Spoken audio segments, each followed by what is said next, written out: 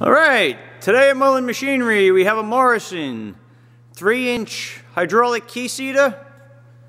It will shave a key up to 3 inches wide by 14 inches long. There's your hydraulic power unit. It's 20 horsepower. Those are the stops you adjust for your stroke. Serial number shows it's an 1895 machine.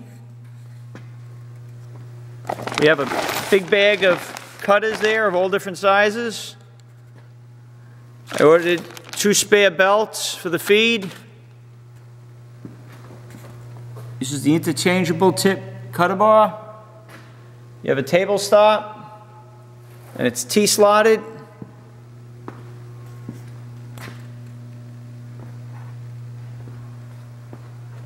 Currently wired for 460 volt 3-phase, but you can rewire it for 230. It's a nice clean machine. There's no signs of any repairs, no welds or anything else on it. I'll show you how to use the control.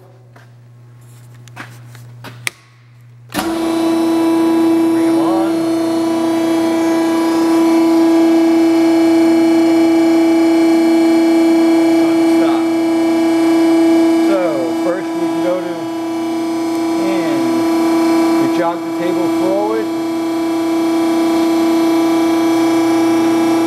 It's stepper, so you just keep hitting the button to jog it forward.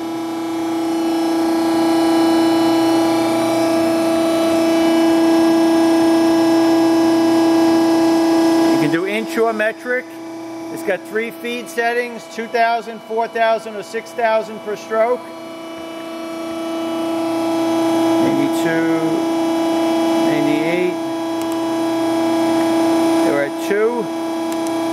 Okay, so that's how far the table is in before it starts cutting. Like if you put a part in and you want to move up to your part, then you go over here and you could program how deep a cut to take.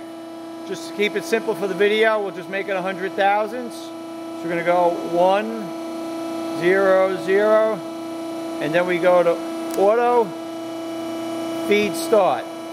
Oh, ram start, feed start. If you look over here, this is the feed in from your program, how much you jump in.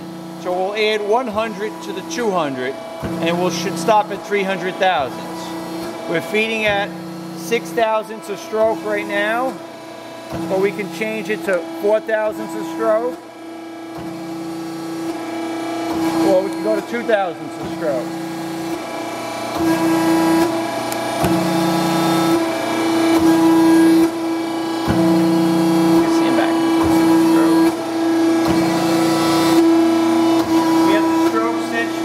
Right now, but you just loosen the 2 set screws on the side, slide the bars up, and that readjusts your stroke.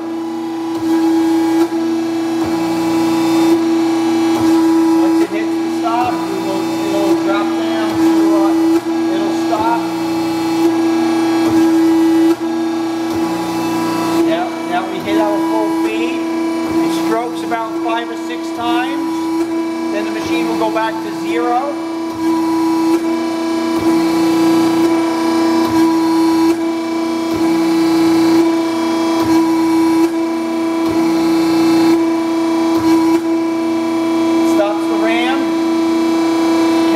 Down to 0, the table moves up to 0.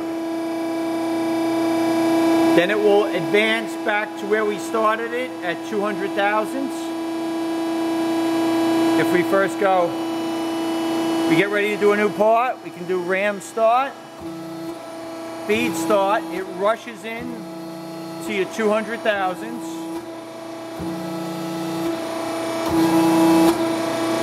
Then it will start counting at your feed rate.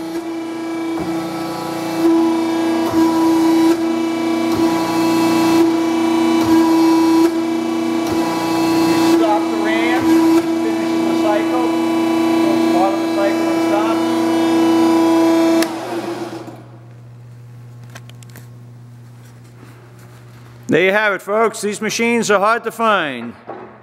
They didn't make a whole lot of them. A new one is 100,000.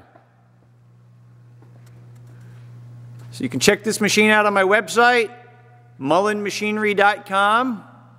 That's MULLIN machinery.com for all your fabricating and tool room needs.